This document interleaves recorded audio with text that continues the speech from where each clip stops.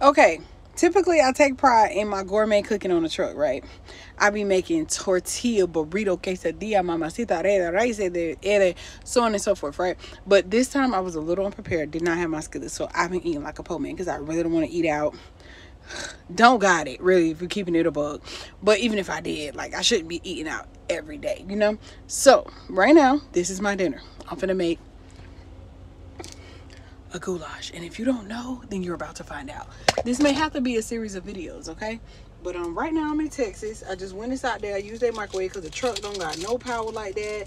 I mean, we literally like struggling right now because this truck don't got everything we need. Ain't got no microwave, ain't got no refrigerator. So all I could get was some noodles, some chips, and whatnot. So I found some packets of relish, some onions, some mustard. So I'm about to soup this up a little bit, and I'm gonna keep y'all updated every step of the way. Okay?